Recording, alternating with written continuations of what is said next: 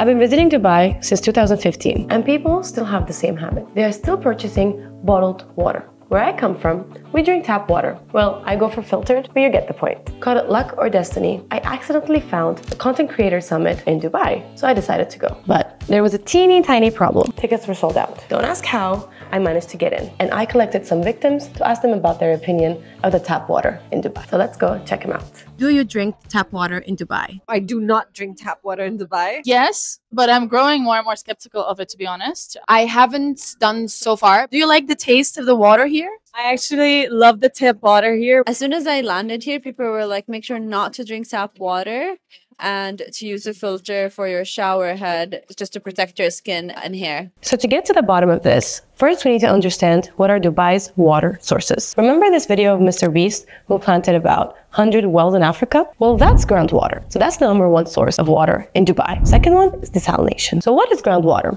I'm going to get a little technical here. Groundwater is basically when water soaks into the ground and it goes into a place where it's called an aquifer. Aquifer is basically like a tank with rocks and soils, and it just becomes a little tank for the water and it gets stored in. The water stays there until it's pumped back up for human consumption.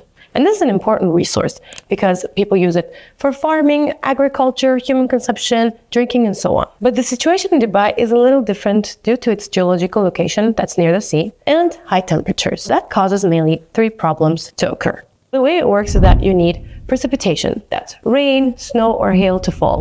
And then once the water's there, then the water gets soaked in. But due to the climate in Dubai, there's less recharge rates. That is, less rain, less recharge. But it's not like it never rains. Sometimes it rains, and whenever it does, due to the high temperatures, most of it evaporates before it even sits to the ground. Finally, let's say that some water actually does go all the way down to the reservoirs. Due to its location so close to the sea, that seawater gets mixed with that water, which makes it very salty. So it's not usable for drinking or sometimes even agriculture. But these resources are scarce. It is projected that day zero for fresh underground water could arrive within the next 15 to 20 years. That is not good news. Dun, dun, dun.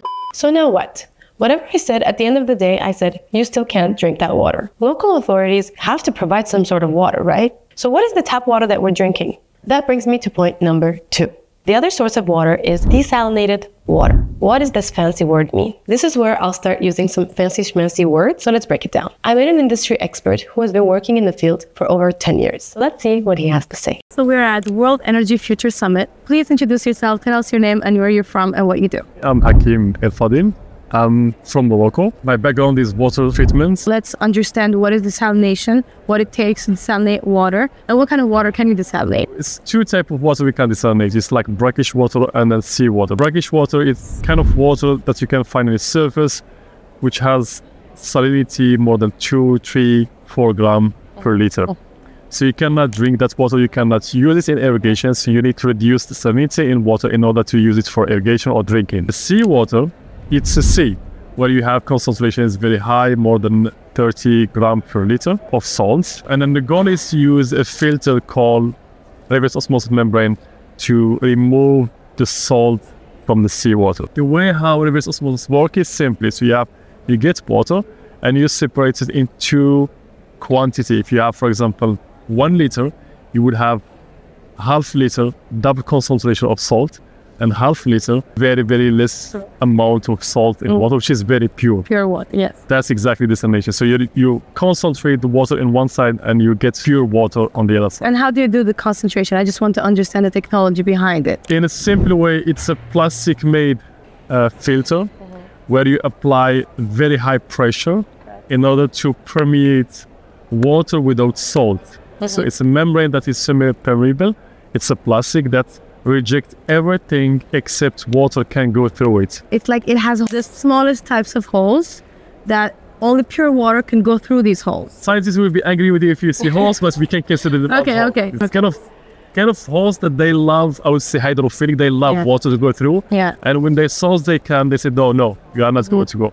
Whatever the kind of salt that they come close to this plastic membrane, they are rejected. And only water is really has more chance to go through it. So you mentioned your startup is helping these membranes to reduce the costs. Exactly. So the operators, you have a bunch of engineers and operators, they come every day to desalination plants and they run desalination plants. And they need to run it 24/7 because they need to deliver water for drinking. And time to time they have problems, they need to fix them. So our job is to guide those operators and engineers who go every day in desalination plant to give them actionable guidance, what they need to do in order to reduce the operation costs. In easy words, they have problems, we do diagnostic of those problems, and then we tell them how to fix this problem. What would happen with the water that is not getting through? So we have the pure water that's on one side, and then the rest of the water is going to brine. It's not useful water. What are we doing with that water? Some desalination plant, they just give it back to the sea, and some of them, they put it like in a big deponie space where they wait for the sun to evaporate the water and they get the salt. I guess that would be a little smarter way to go at it. And there is another third way, which is very rare. Some desalination plant, they try to mine the salt, the brine, to extract magnesium, to extract other metals, which is expensive to sell. That's better. I mean, this contributes to the ecosystem of overall, because if you're just throwing it back to the sea and then you're taking back that water of the sea and desalinating it, then it's like doing the job over and over again. But if you're being able to recycle that water and use the good things that you can sell, and the rest of the water can get evaporated and just be somewhere else, I guess that's a better way to go at it, right? Yeah, that's a better way. Thank you very much for your time. It was a pleasure. Other than this very informative interview, I found some time to go around and find local water treatment companies to speak with. One of them was called Ultratech Water Treatment. They welcomed me nicely and helped me with some findings in this video, drawing from their 15 years of experience. When I visited them, I also had the opportunity to physically see a transportable desalination plant that they built themselves. This was so interesting to see in real life. It was inside a literal cargo and could be shipped anywhere in the world. When this is finalized and connected, it should be literally able to turn seawater into drinking water. Obviously, this is a much smaller version water municipalities use for their operations. But I also have high hopes that one day I'll also get to see a full-on operational desalination plant for an entire country. So now that we know what desalinated water is, let's see actually if it's pure water. If you follow me, you know that I like doing some DIY tests at home. So let's go see if it actually is pure. Obviously, I'm not a lab expert, and these are just DIY tests. There are much more professional ways to go at this, but for now, this'll do the job. It's important to note that the results won't be exactly the same across Dubai. I'm testing in the area of Jumeirah 3, so I have a few testers, and we'll start with the pH test of the water. We would prefer to have a pH that's higher than 7, aka alkaline water. Here, we see that it's at 8.4, which is a good indicator. Next, we move on to the TDS test. This will test the total dissolved solids, that is minerals, salts, metals, and more. A generally acceptable TDS is lower than 500 ppm according to WHO. Here, my tester is testing in millisiemens, and to get it to ppm, we need to multiply it by 500. So we'd get an end result of 322 ppm. But since TDS tests are a combination of many things, I wanted to know what is the primarily dissolved solid. For instance, in Armenia, the primary issue is hardness. And you guessed it, that's what's next. Hardness is basically the mineral content in the water. That's primarily calcium and magnesium. We got a result of 4 German degrees, which translates to 71 ppm, which isn't considered hard. So what is making this TDS so high? After some research, I found out that the sodium concentration is what is causing the TDS to be so high. Obviously, there are many more things found in the water other than what we tested so far. So, I ordered this other tester that has many more components to have a broader view. But these test strips are never accurate, so I don't know, I'm not really relying on it. I was actually very suspicious about chlorine rates in Dubai, but it shows that it's very low here, so instead I decided to buy another chlorine tester. Unfortunately, it was the end of my trip and I rushed into purchasing any available professional tester I could find, and I only found a pool tester.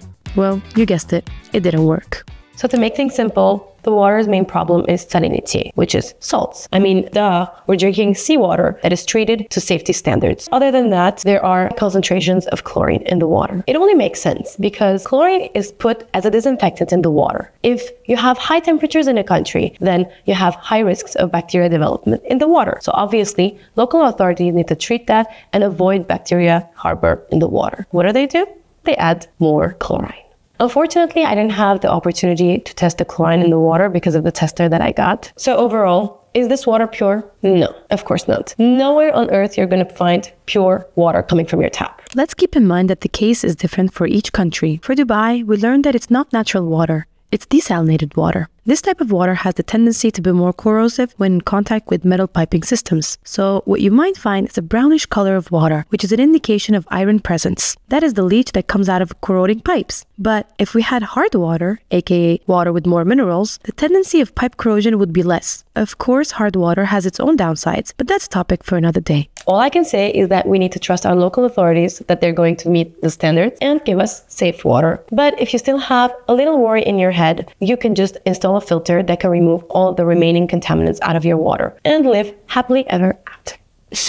Now that I think of it, maybe I should do another video covering filtration topics of your house. Either way, if you like what you see, make sure you click that subscribe button. I'll be doing a lot more of these videos. I'm going to be talking everything about water, sustainability, resources, filters, so many topics about water. People think that water is niche. Actually, there's so much to talk about. As you can see, now I covered UAE, but there are so many other countries in the world. Maybe you should let me know where I should go next. Okay, bye!